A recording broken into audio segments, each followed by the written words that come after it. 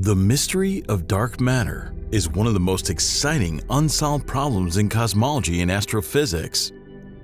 Astronomers believe that almost 1/4 of the observable universe is composed of dark matter. Estimates also suggest that perhaps 85% of the matter present in galaxies is in the form of dark matter.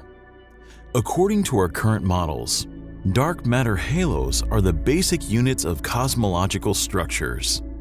As a result, they play a crucial role in the formation and evolution of galaxies, protecting them from the gravitational influence of their neighbors. Without them, it is almost impossible for the galaxies to form in the first place. But astronomers have noted something strange in a galaxy cluster 62 million light-years away. The recent dark matter studies could pave the way for entirely new physics. So what's so special about the galaxies in this distant cluster? How do these galaxies challenge our current cosmological models? Finally, and most importantly, how can this discovery change the course of cosmology and astrophysics?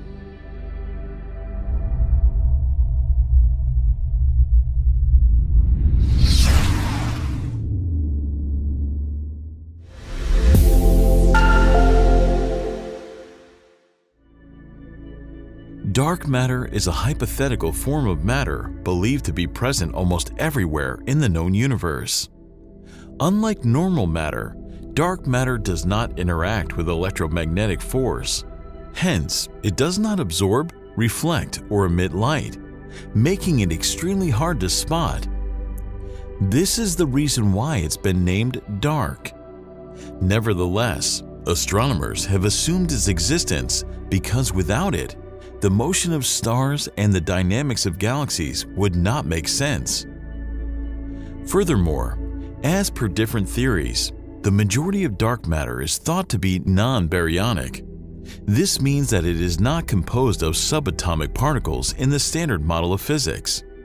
Instead, these unknown particles can be some weakly interacting massive particles or gravitationally interacting massive particles. Other potential candidates include dim brown dwarfs, white dwarfs, and neutron stars. Although even the most sensitive detectors have failed to find convincing evidence to prove the existence of dark matter, its gravitational influence on surrounding visible matter clearly says that something mysterious like dark matter exists.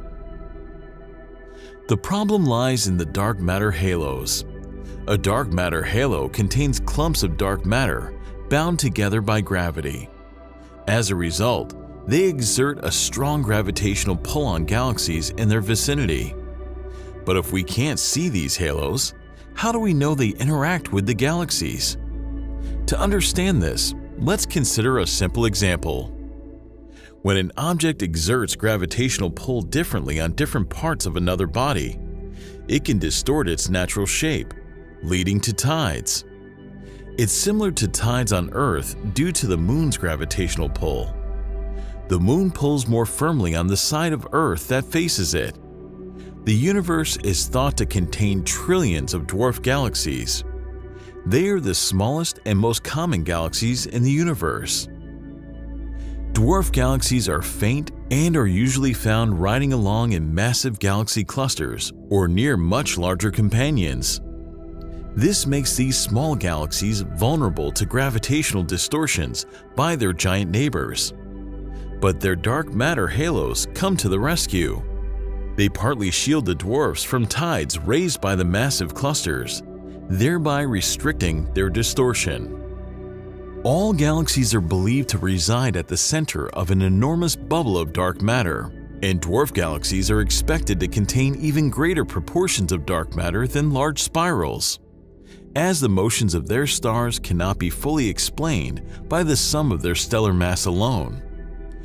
One example is Tucana 2, a dwarf galaxy near the Milky Way composed of old stars. It does not experience any current star formation and has a massive dark matter halo. But things are pretty different in the case of the Fornax cluster, lying 62 million light-years away. it contains several distorted and perturbed dwarf galaxies. According to the standard model of cosmology, if dark matter halos surround these dwarfs, such distortions should not exist. In their paper, the researchers analyzed the data obtained from the Fornax Dwarf Survey, or the FDS. It's the most recent survey of the Fornax cluster and contains data about 564 galaxies. First, the researchers removed the galaxies that they believed were not part of the cluster, but represented a line-of-sight contamination. They also removed the galaxies with an unclear tidal morphology, because they were not helpful for the analysis. Finally, they were left with 353 dwarf galaxies from the Fornax survey. To have a thorough insight into the odd features displayed by Fornax dwarfs, researchers tried to understand the extent of these galaxies' gravitational distortions and what causes them. The distortion in every galaxy depends upon several factors, including their internal properties and distance to the cluster center, where gravitational forces are much stronger. So galaxies with large sizes but few stars, and those lying closer to the cluster's core, get easily disturbed. Researchers compared what they saw in the cluster with the observations made by the VLT survey telescope at the European Southern Observatory.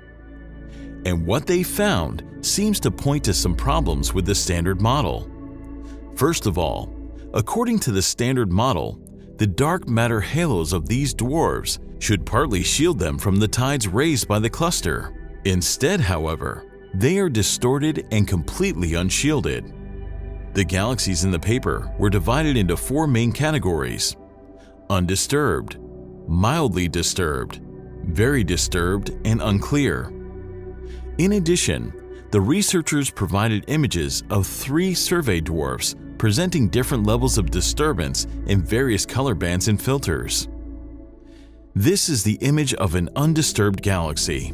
Nothing seems wrong here, but this galaxy in the mildly disturbed category shows signs of tidal distortions. Finally, this is the image of one of the galaxies in the very disturbed category. One can notice signs of tidal perturbations due to the gravitational influence of neighboring galaxies. Suppose the observations have to be explained by the standard model. In that case, the Fornax dwarfs should already get destroyed by gravity from the cluster center, even when the tides they experience are 64 times weaker than their self-gravity. This contradicts previous studies, in which it was found that the force needed to disturb a dwarf galaxy is about the same as its self-gravity.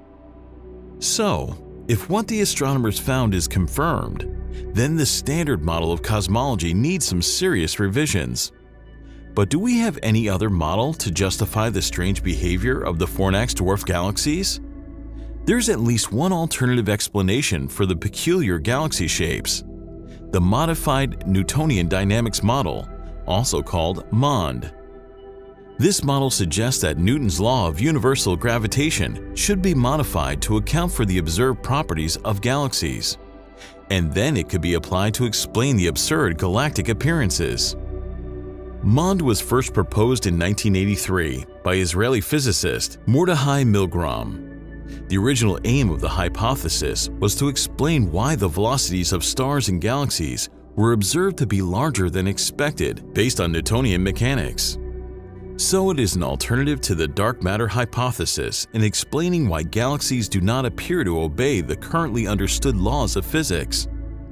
While MOND appears to be perfect at explaining the dynamics of spiral galaxies, it isn't flawless or an ideal alternative to the lambda CDM model. For example, MOND fails to explain the masses of galaxy clusters by a factor of 2 to 3. In addition, it doesn't explain the observations of the Bullet cluster lying 3.7 billion light-years away. It will be interesting to see which of these 2 models emerges as the ultimate winner. If researchers keep finding more galaxies lacking dark matter halos, we might have to reconsider our current standard model of cosmology.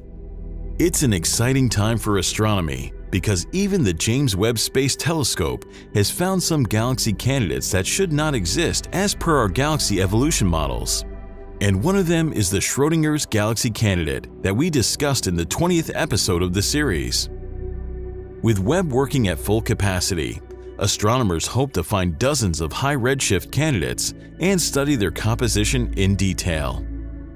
This concludes the 22nd episode of the Sunday Discovery series. If you've enjoyed this video, make sure to like it, subscribe to our channel, and press the bell icon so that you don't miss future episodes of this series.